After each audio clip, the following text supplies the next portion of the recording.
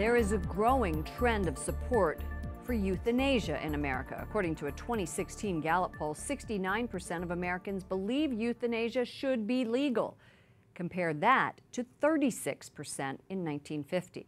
Joining us now, Kevin Dunn, an award-winning documentary filmmaker producing Euthanasia Deception, released last year, featuring stories from Belgium and Canada. And your work has also appeared on EWTN. Welcome to the program. Thank you very much. Good to be here, Laura. So you're doing a new one now that is focusing on how euthanasia in the U.S. is being abused. Let's take a listen, if we can, just to a little bit of it.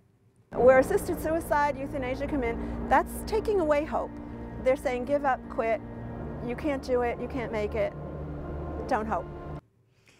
Who's going to suffer the most? We're looking at the vulnerable. And really, all of us are going to suffer in the end when it comes down to it, because as many of the disability advocates say, we're all one step away from being vulnerable, disabled, accident. Look at the shooting that we've been covering that happened yesterday here in our nation's capital, outside our capital. Absolutely, and it comes down to that idea of quality of life. Who determines quality of life?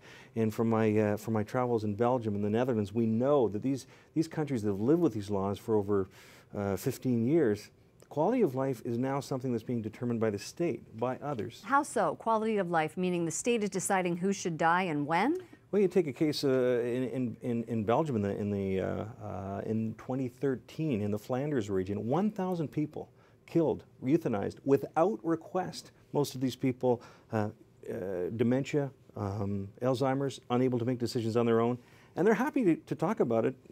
That's either the doctors. Who's happy to talk about it? The people who are doing this are happy to say this is what we decided to do. Happy, but it's out there. It's yeah. like, well, these people, you know, they were close to death, and it was time for them to go. Other people putting their value of life. Well, you're a Catholic and a very devout Catholic, and yes. You know, we believe as Catholics that you respect life from conception to natural death. Is that in part what's driving your filmmaking?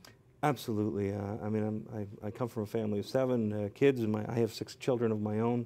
The idea that we are not what we can do. It's about who we are. I mean, John Paul II showed us that even in his final years, as he came out, could barely speak or couldn't speak. But that spoke to the disabled people out there. It spoke to all of us to say, it's not about what we can do, it's about who we are, and that our suffering is valuable. Our place in this life is valuable. Well, we're looking forward to seeing your next film, and we thank you for coming onto the program. Always a pleasure. Kevin Dunn, award-winning documentary filmmaker.